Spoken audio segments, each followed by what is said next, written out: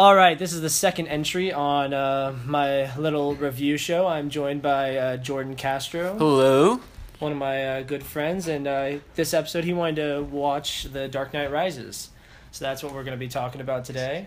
And so just in general, how do you feel about like the Dark Knight movies? I personally love I don't really care as much for, and we were talking about this earlier, I don't really care as much for Batman Begins because it's still a good movie. I just don't really, I feel like there's much more with The Dark Knight and Dark Knight Rises there's just more there, that instead of it just being like a normal comic book movie, there's more character and more story and more just, since Christopher Nolan put his own take on it, there's just more content there. And I prefer to either watch like The Dark Knight or Dark Knight Rises over Batman Begins any day of the week because I enjoy them way more than Batman Begins.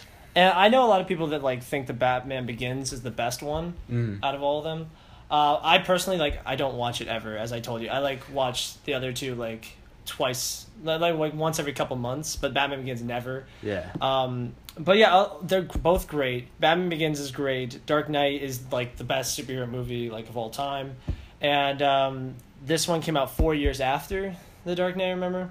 And what about older Batman, like Tim Burton Batman? I haven't watched those movies in years, but I watched them a lot growing up, like the Michael Keaton Batman and just all those, and I kind of have nostalgia kind of makes me like them, even though they might not be the greatest films, and I know that they're not because there's Batman and Robin and all those stuff, and Val Kilmer's Batman I didn't like at all. I actually like Val Kilmer. Did you? Yeah. I just didn't buy it. He was still kind of flat.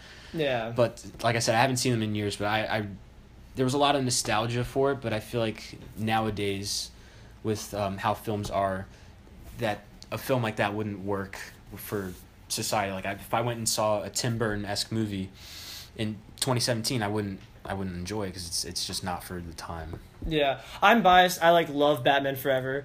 I love Jim Carrey growing up, so just seeing Jim Carrey be a goof. Yeah. And that whole movie is great. And I do like Val Kilmer. And also, what was it? The original Batman's great, Jack Nicholson. Oh, yeah, for sure. And, I think Michael Keaton's good. I don't get, I grew up with, the Christian Bale Batman, so that's my Batman. People are the real Michael Batman is Keaton. Michael Keaton. He's all right.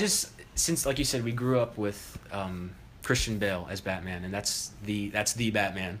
So it's rough seeing anyone else. And other people, older people were like, "Oh yeah, Michael Keaton's the best Batman." I said, okay, I don't know." Yeah, and then George Clooney. Nobody wants to talk about George Clooney. I don't want to talk about George Clooney. Yeah, Batman and Robin's kind of bad. What about this is directed by Christopher Nolan. Just what do you think about Christopher Nolan? Pre 2012. Okay, I wasn't into film as much as I am now. Mm-hmm. So when his movies came out, I kind of just chalked them up to being, they're confusing. Like Inception, I didn't understand it first when I first saw it. And I was like, it's just a confusing movie. I thought it was stupid because I didn't understand it. But as I grew up and as I started watching more movies and understanding his kind of take, I grew to appreciate Inception and The Prestige, which is one of my favorite movies of all time. Oh, yeah. And, films like that, and I started to appreciate even more. And I love Christopher Nolan. He's become one of my favorite directors. Whenever there's a Christopher Nolan movie, even though I know we've talked about this, where Dunkirk was kind of a bit disappointing. Oh yeah, if you've seen Dunkirk, I don't like Dunkirk. It's just I feel like with Christopher Nolan, Interstellar is also one of my favorite movies of all time, and I know you don't really like it as much. I like it. It's grown on me every time I've watched it. Yeah. From the minute I saw it, I knew that was one of my favorite movies, and it's just with. I like that he's branching out and doing more genres. It's just I prefer him sticking to the sci-fi, to the psychological kind of thriller kind of thing. So I was a little disappointed with Dunkirk, but I still thought it was a great movie. I loved it, and I love Christopher Nolan. He's honestly one of the better directors of the years. So. Dark Knight and Inception are two of my favorite movies of all time. I'd put it up there they're both definitely in my top 10. I like Memento. I think Memento's great. Yeah, I saw that recently for the first time. Oh, really? Which is really good. Yeah. Prestige is good, but I didn't really get that, so I've only seen it once. Haven't seen Insomnia. I've seen it was good. It's just not. There's not much there. Like I said. And what else? I don't even know what else. Like, am I missing something? I know he did. There's this movie in the '90s he did called The Following. Yeah, The Following. I never like saw 50 that. minutes long. Yeah, didn't see that. He did Insomnia, Memento, Batman Begins, The Prestige. Yeah, I think that's it. I think that might be it, and then that's where he, Dark Knight, and then Inception. Then he took a break, did Inception, and then Yeah. All right, well, so The Dark Knight Rises. Overall, just thoughts. Fresh off, like, last night I watched The Dark Knight, so I just kind of like to get a refresher, because I haven't seen The Dark Knight.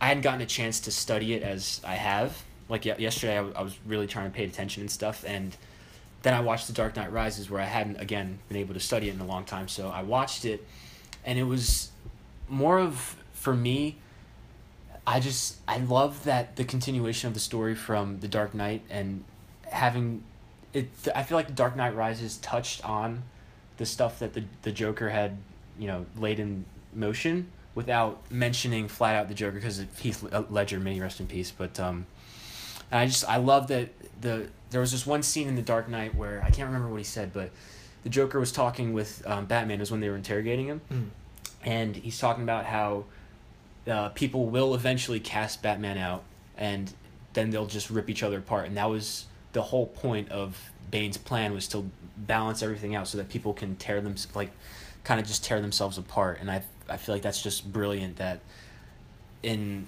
2008, I feel like with the passing of Heath Ledger, Christopher Nolan definitely had to rework The Dark Knight Rises, and you can tell. Oh yeah. But I feel like he laid enough groundwork, so this is not far off from where he wanted things to go. If the Joker had a bigger role, it wouldn't have mattered, because Bane was like the main part of The Dark Knight Rises. The only part that bothered me about it is like, well, it not bothered me, but like when they were breaking everyone out of the Blackgate, the prison, I just kind of wanted like a behind the head shot of just someone with like green hair, Yeah. like as they're opening up a gate, maybe, that would have been cool, but like I get why they didn't do it. Yeah. Yeah.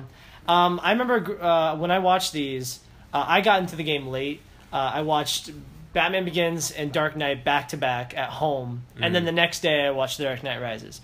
And I feel like the problem, because this isn't like a well liked movie, like it's liked. People just don't. People say it's overrated. Yeah.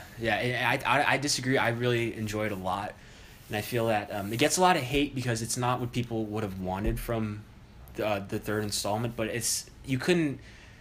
I understand the respect that Christopher Nolan had, that he didn't want to bring up the Joker and stuff like that, which is completely, that's what I would have done if I had that. I would have just, out of respect for Heath Ledger, I would have just left that and then created something completely new. But it's still in line with like the whole Ra's al Ghul thing that's from the first movie, so it's calling back and it's tying up the loose ends throughout the trilogy. So I kind of feel like it gets a lot of hate, but it's not really necessary. Well, I feel like the problem is the 4-year gap. Like the greatest movie of all time comes out, and then after that, it's followed up by one of the greatest like sci-fi movies, like Inception, like was groundbreaking, and then they come out with this movie, and I feel like people were just kind of like disappointed because like, well, like I had one day to think about, what will the next movie be? Everyone else had like 4 years to sit there and be like, well, what are they gonna do? So obviously, like people would be disappointed, but I love it. I think it's fantastic. Yeah. I think it's like it's cheesy a little bit, like it's very sentimental, but I think it's a perfect way to cap off the trilogy. I can't see any other way that they would. Oh yeah, this is spoilers too. So like if you haven't seen The Dark Knight Rises, we're gonna talk about spoilers here. All right, so what do you think about like the cast? The cast is good. Mostly like returning people. It's great. I love Michael Caine. Michael Caine's great. He's great. He's great. Morgan Freeman's great. What is it? Commissioner Gordon is like the Gary backbone Oldman. of the entire trilogy. Yeah. At first I was really hesitant to like Anne Hathaway as Catwoman. Yeah. But after seeing the movie and seeing what she had done with the character, it worked for her character and for that film. So it's not like Michelle Pfeiffer's Catwoman or anything else. Oh yeah, still Michelle Pfeiffer's up top. Yeah. But like, I thought she was great though. That she did Les Mis in the same year. Yeah. That was a great year for her, and just I really liked her a lot. It made me it kind of cemented, because the way I saw Anne Hathaway before this was like the rom-com, kind of like Anne Hathaway. Princess Diaries. Yeah. So I didn't take it as seriously when she was coming in as Catwoman, but after seeing that and then seeing movies like Les Mis, which I thought was I didn't see Les Mis. Don't watch it. Oh well, I like musicals. I'd love it. Oh, so you probably love it. I didn't. That's another review. But her role in this film was great, and then she did Interstellar, which she plays tragic. I don't like her in Interstellar. You don't? Actually. Well, because she's the whole plot point of like love transcends dimensions. Yeah, is her. That's so true. I don't like that. Yeah, I that's one of the things that I do like, is because like she plays tragic, and I think one of the things that Christopher Nolan gets right is the tragic female character. Like in Interstellar was Murph and what's her name, Brand. So I just think like he gets that character so right, and that's I love each film. It's great. And in this one it was Talia al Ghul, again spoilers, but it was Talia and Catwoman. So I loved them. Oh yeah, with all we noticed like a bunch of like the little hints throughout, like this, not only just like the scar, but just like the evil stuff she'd say like throughout the movie. Even as Miranda Tate, when she's masquerading around as the Save the World Vanity Project lady, she just drops little subtle hints that she has like a history with hating Bruce Wayne. Yeah. Because of, Ra's al Ghul and stuff, yeah. And Christian Bale, so he's your Batman, right? Yeah, he's my Batman. Sure. Like, what do you think about Ben Affleck's Batman, real quick? He works in that universe, I feel. Yeah. And I like him a lot because I like Ben Affleck a lot. And I think as a different take on the character that was needed, he's more than sufficient for that role. Like, I really do enjoy watching Batman v Superman solely because of him. And I don't like the part that, he kills and all. Oh, yeah, that's all. That's a whole nother video. But it's just, I appreciate both iterations. Yeah. I just prefer. Do you think he's the best Bruce Wayne and Batman out of anybody? That's tough. I feel like he's really good as Bruce Wayne, but sometimes he kind of breaks character and becomes like more of like an arrogant, which is, I guess that is Bruce Wayne. It's just sometimes it's like overly arrogant. Yeah. Like that one scene in Batman v Superman where he's tapping into Lex Luthor's the thing. Yeah. And then the lady comes down and like breaks in and he's like, "Oh, I like those shoes," or whatever. Yeah. I feel like that's just too, like, he's trying too hard. Yeah. But I do appreciate, and Christian Bale, he's my Batman, One thing I like about Christian Bale, and I wrote this on here, is that like these movies are like they're serious. Like these are known as like the dark and gritty like Batman movies, and every other like series like tries to copy this.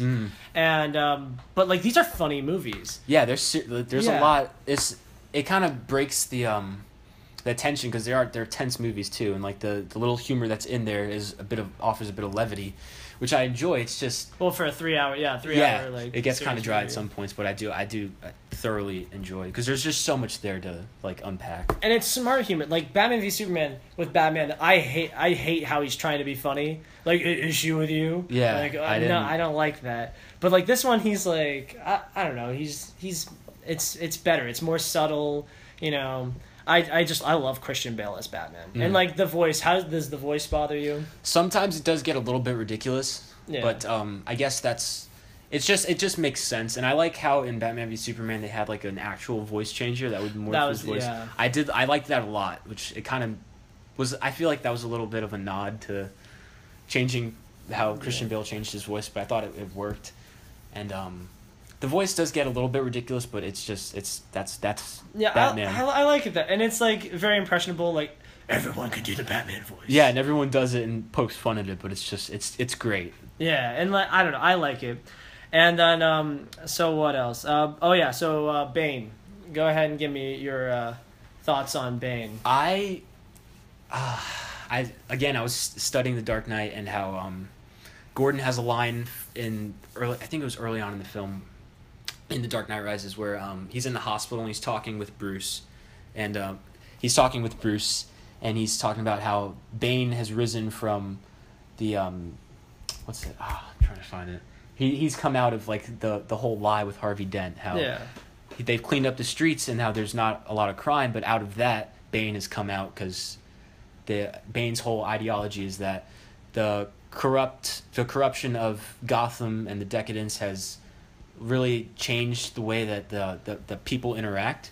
Mhm. So he's trying to level that out, and that was, like I said earlier, the Joker's whole thing about people ripping themselves apart is that when you take all of that away and you cast out the symbol of hope, which was Batman up until this point, that they start to really lose who they are. And I love Bane. With the lie thing part, I feel like it's one of those short-term solution to a long-term problem. Yeah. So like I like that though, because like the Dark Knight's like the ending, you could end the series off there and that's totally fine, you know. But I like how they utilize that here. Not much Batman in these movies. Yeah. At all. Like there's 3 sequences with Batman.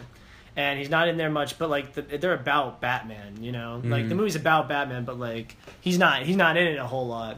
But yeah, Bane. Back to Bane. I love Bane, especially with like a lot of people think I'm a Marvel fanboy, and because I love all the Marvel movies, and I hate DC. Like okay, I love DC characters like Superman. I love Superman. Batman. They're all great. Aquaman's dumb, but yeah, so. And I love these Dark Knight movies, but everything they've done after the Dark Knight or Dark Knight Rises is awful. Yeah. So, but yeah, everyone calls me a Marvel fanboy, but Marvel movies have the worst villains. Like, superhero movies just don't get it. Yeah, because the thing with, I feel like the Dark Knight trilogy, it's a realistic approach to what if superheroes really did exist, and it's real, and then there are real threats. There's no like over the top villains where it's the end of the world. Like with the X-Men movies, it's always I had huge problems with X-Men Apocalypse because of the villain was awful. The whole end of the world. Like I hate that because it takes me out of the movie because that's not something that could happen, and that's why I go to the movies to see stuff that like could happen but isn't happening. Yeah. So, and I feel that with each villain in each film in the Dark Knight trilogy, it's more realistic and believable, and that's why they get villains right, because they lay, like the whole thing with the Joker, like I've talked about, they lay the groundwork in other films, and then they build on that throughout the entirety of the film. And that, like with a villain, I want a villain that I understand. Not only do I understand him, but I care about him, and like not rooting against him, not rooting for him, but like, you know, like kind of like caring about him, you know, in general. And just, like, someone that I remember, someone that's, like, quotable. Bane's the most quotable villain we've had, like, in the longest time. I love Bane. Like, I quote Bane all the time. I don't know, because he's just intimidating. He's and I love to hate him. Ever since his first scene where the cop, or whoever he is, takes off the hood. And he gives that look to Dr. Pavel, you believe that he is intimidating. He is a force to be, like, reckoned with. Oh, yeah. And my gosh. It's great, and What about his voice? Does that bother you? No, I think it works. The fire rises. Yeah, it's a little silly sometimes, but it's different. It's not, you know, because in the comics, Bane is a wrestler, and yeah. So I feel like that obviously wouldn't work in the world of the Dark Knight. So to have like a different kind of, and his origin is still shifty, so you don't know like where he's from, what he's about. That's part of the twist. That's the whole. Yeah, it's the whole thing. And I feel like that it works for the film. Oh yeah, and I mean he's not better than the Joker. He tops the Joker in a lot of ways. Like he's stronger. Yeah. And like I think he doesn't mess with Batman as much. Like he's not in his head as much. I don't think. But like I don't like how they finish him off at the end. Like it's not the ending that he deserves, because he's such like a great villain. It's just he gets kind of like the one off, and they're like, oh okay, let's just finish what we were here to do. Yeah. But yeah, so Bane's great. All right, so Robin, John Blake. Yeah. How about him? I really like, it's just the conflicting things with him, because throughout the film it's Bruce trying to, because Blake already knows that Bruce is Batman. Like he has that thing, and then the conversation that they have between the two of them is just, you know, Bruce and Blake, they already know they know their boundaries. Yeah. So I just feel that building Blake up to be Batman by the end of the film is great, and the whole Robin, his name's Robin. It's great. It's just you're building him up to be Batman, and then his name's Robin. You know, so it kind of it's a little bit flippant, but I liked his arc throughout the entire thing, partly because I do enjoy Joseph Gordon-Levitt like a lot. Oh, I love Joseph Gordon-Levitt. He's great. and he did really well in this film, and he's a great. What's the success? Yeah, he's just a great to take on the mantle of the Batman. Because Bruce keeps telling him, oh yeah, Batman's a symbol. He can be anybody. It's just who will it be? And I feel like Blake's that guy. I think this is the second best portrayal of like Batman and Robin, like that kind of relationship. Mm-hmm. It's better than the one in like with Val Kilmer and Chris O'Donnell in Batman Forever, but like it's not as good as like Iron Man and Spider-Man. Like in the new Spider-Man movie, that's all I could think of the whole time. I was like, this is Batman and Robin, and it's perfect. But yeah, this is also great. It's less of that because like he's not really Robin because like that's just kind of a nod, but like he's because he's gonna be Batman. You know, Batman's done, and now it's Joseph Gordon-Levitt's time, and that's all great. I love how they do that. I know it's like cheesy where they go like, oh, you should use your full name, Robin. Yeah. But like, you know, it's just a little nod in the end with him finding the Batcaves, and it's just beautiful. And that brings me to like the Alfred's dream and stuff. Do you like all that? I do, because it's still with Christopher Nolan. I just feel that he brings that kind of the whole dream thing. Like it's not really as it seems, and he kind of messes with reality to each of his films after Inception. So seeing that and like having the whole fantasy thing, I feel like is a good like psychological kind of twist.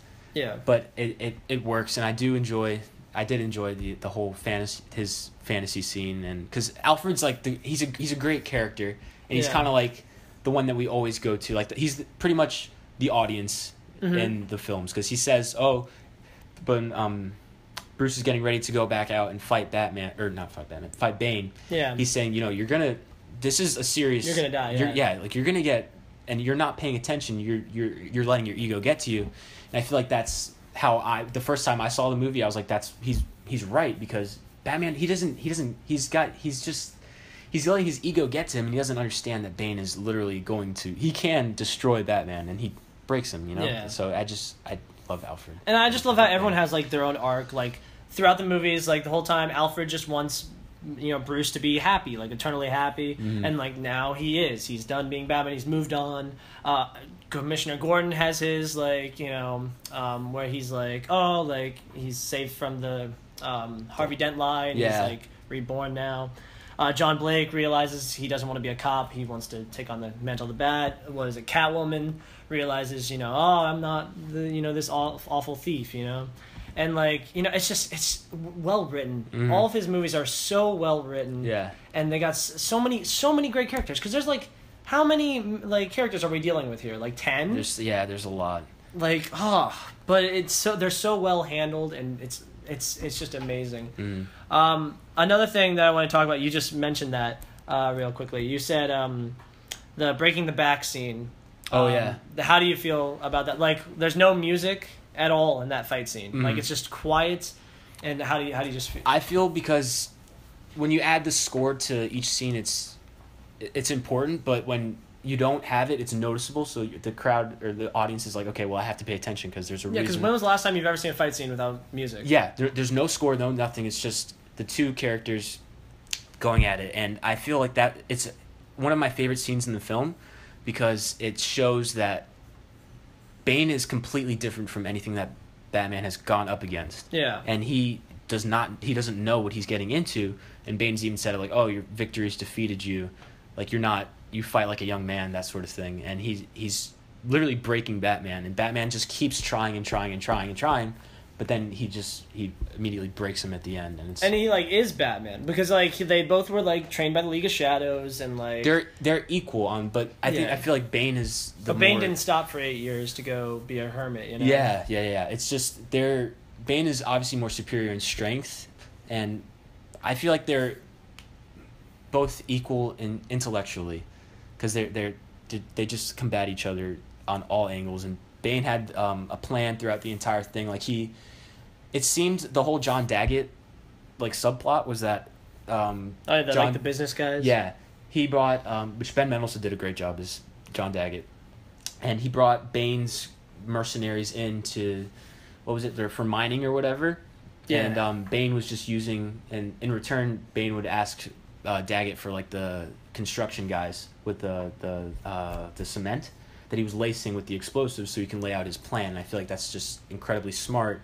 And like Bane had this whole plan, but he was just let other people think Yeah, that he was just... And I loved it. I think the breaking the back scene is the best scene in the movie. Mm-hmm. It's perfectly done. It hits you harder because there's no music. You know, it's so depressing. I think it's beautifully shot. The whole movie's beautifully shot. Yeah. But like, I feel like that's such an iconic scene that's gonna go down as like one of the greatest. Like a montage of superhero movies, that's the scene that's gonna be like it could be showcased. You know.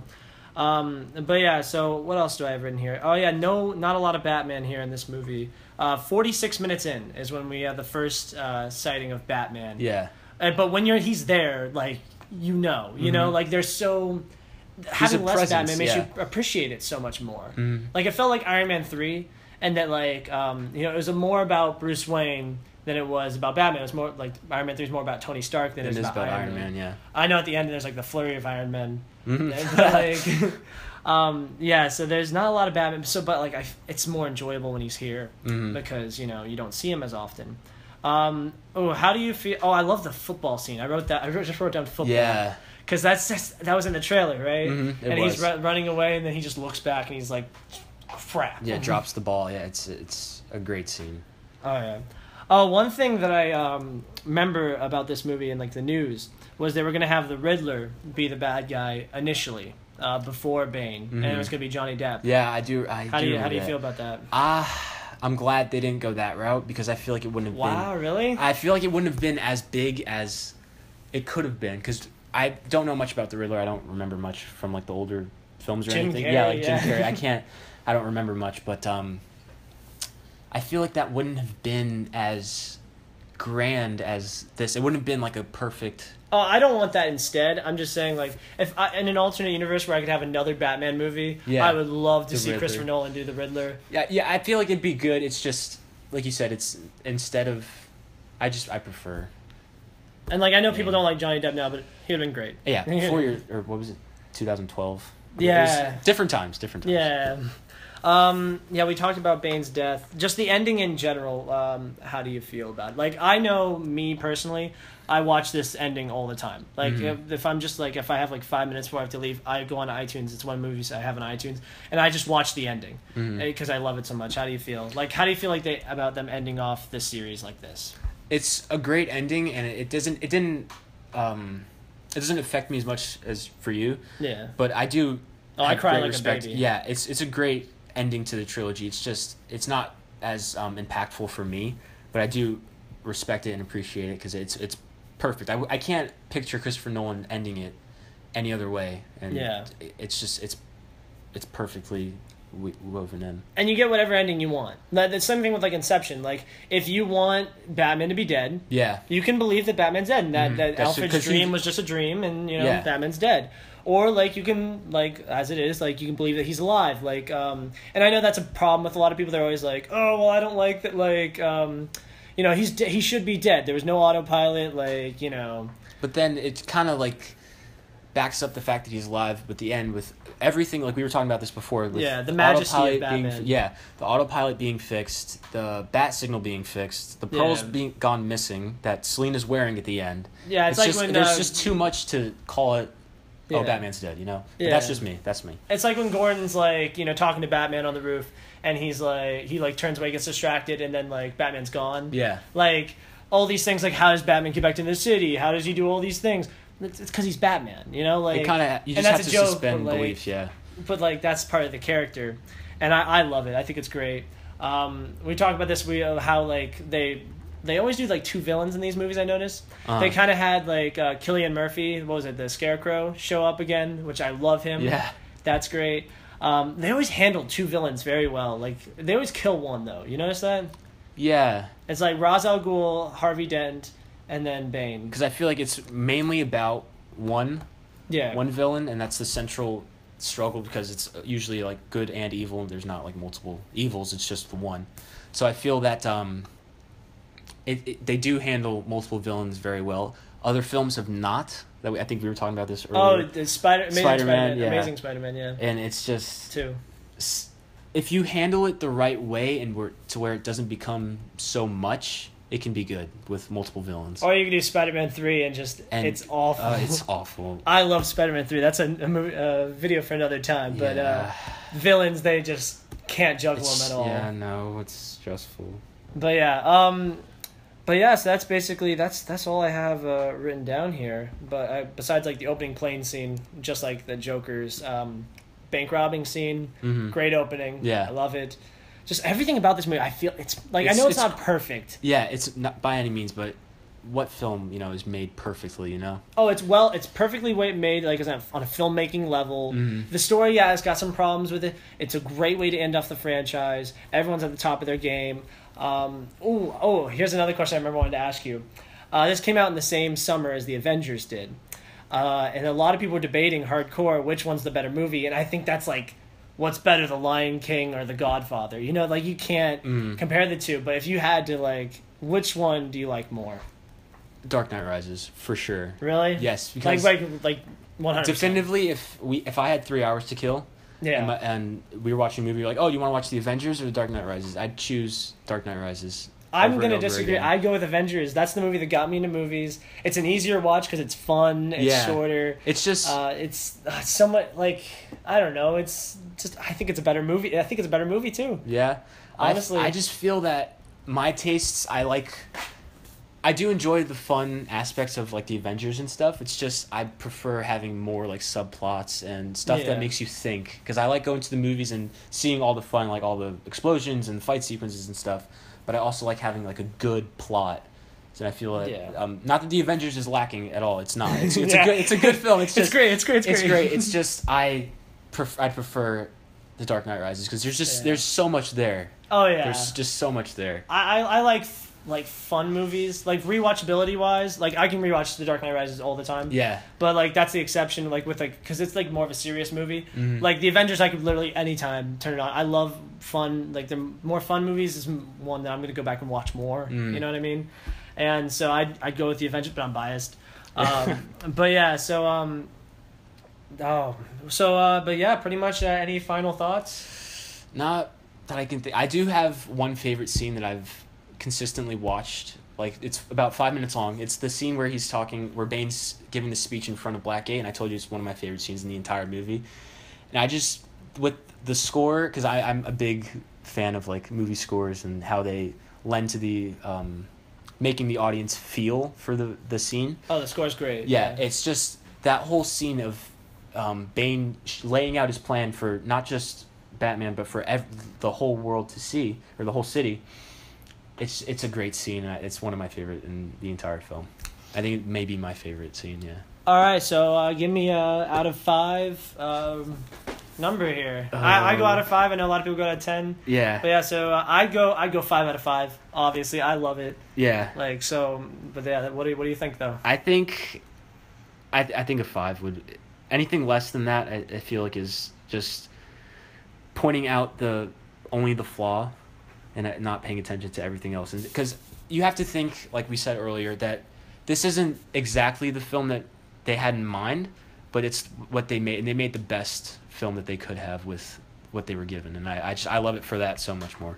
Yeah. The good overwhelmingly outweighs the bad. Mm-hmm. So yeah, it's one of my favorite superhero movies. Would you put it in your like top 10 superhero movies of all time? Yeah, for sure. Yeah. Oh really? Yeah. Top 5? Yeah, probably. Oh, really? Wow. Logan is definitely number 1.